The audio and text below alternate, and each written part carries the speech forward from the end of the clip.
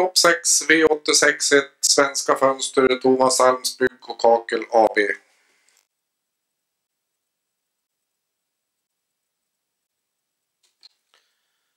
Sju riktigt vassa 4-åringar är på väg att samlas bakom startbilen i detta försök till Norrlands Grand Prix. Och vi har 100 meter kvar till start.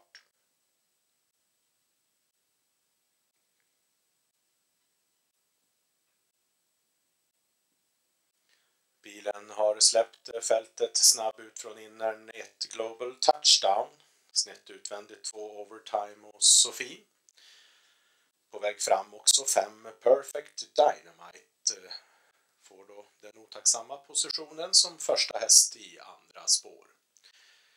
Som trea, 3 OP's Fabulous, 4 ska jag säga att den är.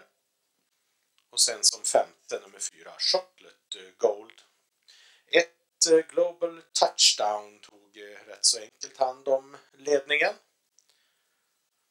Kom upp till första 500 på 14,0. Har 5 Perfect Dynamite utvändigt om sig. Och Overtime och Sofie i andra par utvändigt 3 OP's Fabulous. Ner på innern 4 Chocolate Gold. 3 i andra spår 7 Castle Hall. Avslutar gör 8 Urchin. Stiltje i fältet nu då, där Wäjersten anför bakom 1 Global Touchdown. Kommer upp till kilometern, gör det där på 14,2. Rätt så bra fart ändå då. 5 Perfect Dynamite först utvändigt med varvet kvar till mål. I andra paret där ser vi 2 Overtime och Sofie, 3 OP's Fabulous. I tredje paret 4 Chocolate Gold, 7 Castle Hall. Fortfarande sist i det lilla fältet 8 Urchin. Ut på sista långsidan då. Ser ut som att Kai Widell vill skärpa tempot ytterligare med 5 Perfect Dynamite. Sätter nu press på ledande 1 Global Touchdown. 600 meter kvar till mål och då är det möjligen så att ledaren har gjort sitt, kanske.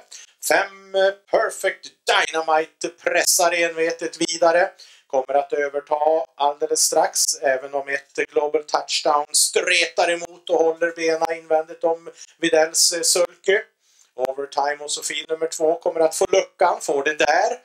Ser ut att ha en del must kvar i linorna, Lalle Söderberg.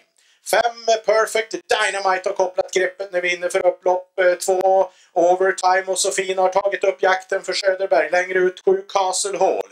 5 Perfect Dynamite. Han är bara bäst, även om 2 Overtime Sofie gör det bra där bakom. Men Kai Widell sitter och finåker. Han gör det med 5 Perfect Dynamite.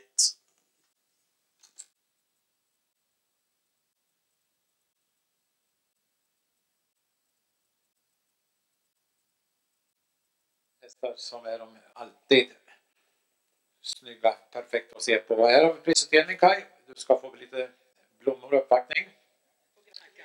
Krav naturligtvis. Ja, Kai. Det ser ut som en fröjd att köra åt Strömberg med hans hästar. Ja, det är jättekul för de är i så fin författning. De pullar inte och de kränger ingenting. Det är bara att åka med i princip. Ja, förde du någon dialog med Daniel om att han skulle släppa eller låg du still utvändigt? Nej, jag tyckte på hans klockspråk att han hade bestämt sig för att köra ledningen och då tänkte jag håller väl en jämn 14-fart och se om han tål det för att jag visste att min tålde det i alla fall. Ja, upploppen ner var väl bara en formsak då? Ja, det var bara att åka med. Jag hade kunnat fortsätta en bra bit till. Du, jag tyckte du satt bara och tittade på de andra bakåt där. Ja, det var jätteenkelt från dödens. Ja, då har ju varit träffshästen, Sugar Daddy, var det? Ja, han var jättefin. Det känns som att han gått framåt med lopp i kroppen. Vi har ett marigt läge så det behövs lite tur där. Va? Men det är en fin häst det också. Grattis! Tack! Och några korta ord med tjejen som åkte på sulken över. Vänt på det så du får komma med om liven är med. Stort grattis! Tack så mycket! Ja, vilken häst! Ja, han är helt otrolig. Tvivlar du på seger ikväll någon gång eller?